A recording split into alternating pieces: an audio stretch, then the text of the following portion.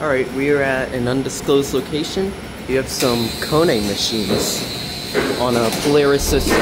Now these were originally Westinghouse, then got a TKE mod in the 2000s, and got modded yet again within the last couple years. Pretty cool stuff. Installed in the 70s. These are Kone MX18 machines, and I believe they go 800 feet per minute.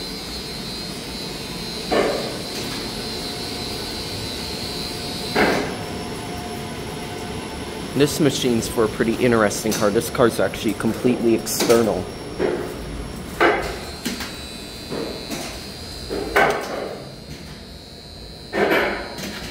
Very noisy machines. Just little brakes up there.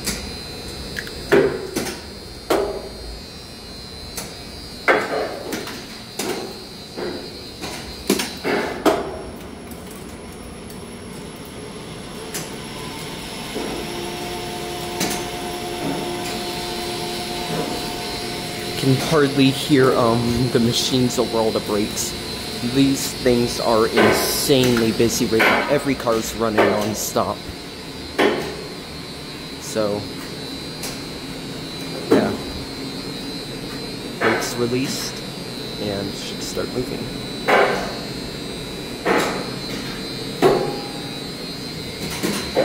These governors are made by Hollister Whitney. Machines Kone MX18. What speed these actually go?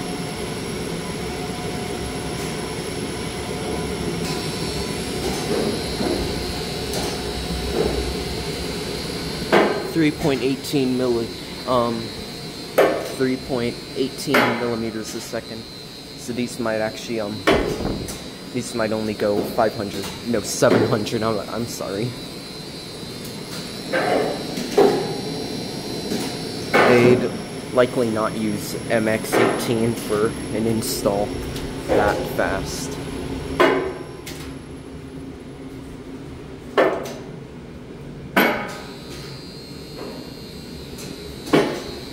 We'll talk about loud brakes.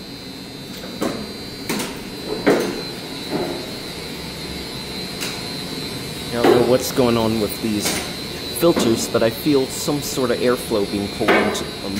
Not much, but a little. That's kind of interesting.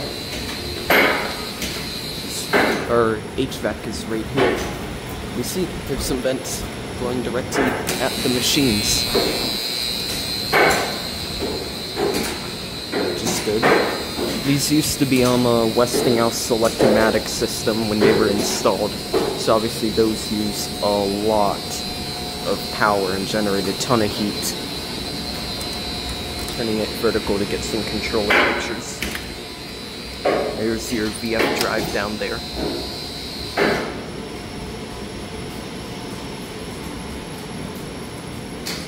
Here's your Polaris management right here.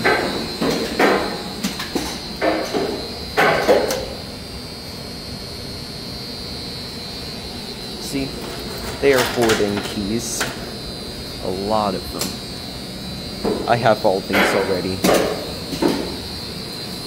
But, like, wow.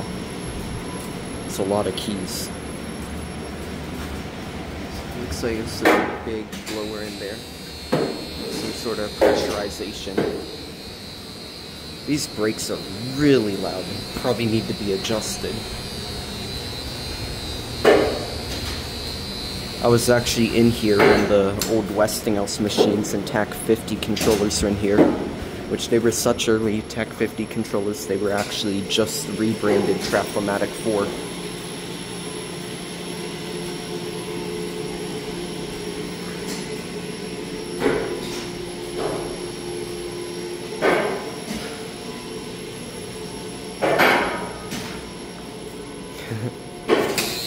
Yeah, that's great.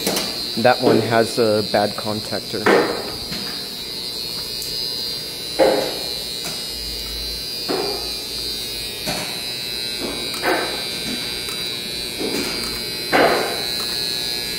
Not supposed to make that noise.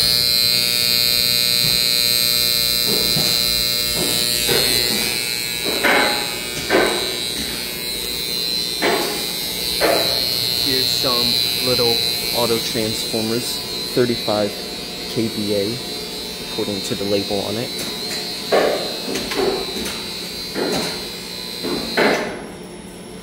Big boy capacitors down there.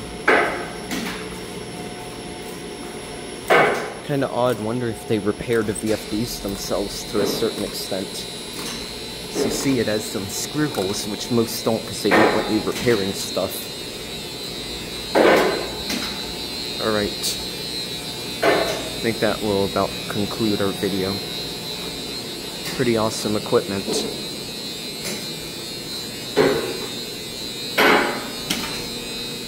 Let's get into some final pictures. Great. That will be it.